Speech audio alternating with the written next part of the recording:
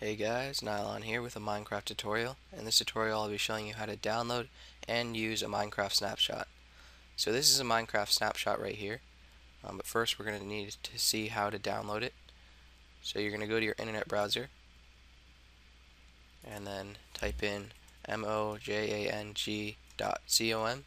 and that stands for mojang.com, and you're going to hit enter. This is going to bring you to the home page right here, and this is going to tell you all about the updates and things that are happening with Minecraft. But we don't need that. We need to find the snapshots. So you're going to scroll down until you find something that says Minecraft Snapshots Info, and right now it's a 1.3 update. So I'm going to scroll down to here, and it says get the snapshot here, and it has the client download and the server download.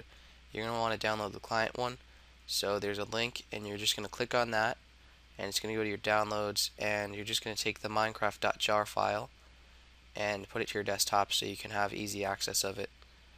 So I already have the minecraft.jar file, so I'm not going to download that right now. So I'm just going to X this out. So once you've downloaded it, it should look something like this, except it should have a different name. So you're going to want to rename this Minecraft, just Minecraft, so it recognizes it as the snapshot. So now we're going to need to find our Minecraft folder. So you're going to do %app data %, and then hit enter.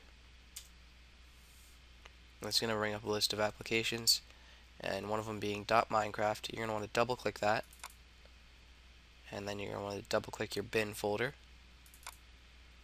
and then this is going to bring you where you're going to need to delete the Minecraft executable jar. And this is the old version of Minecraft, this is the new one.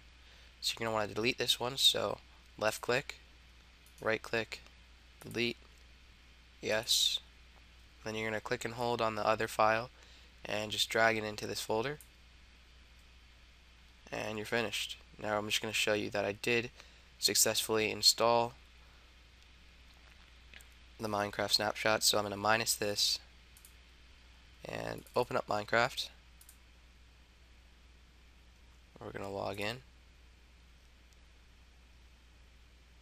As you can see here, it says Minecraft Snapshot 12W24A. So yeah, that basically concludes this tutorial.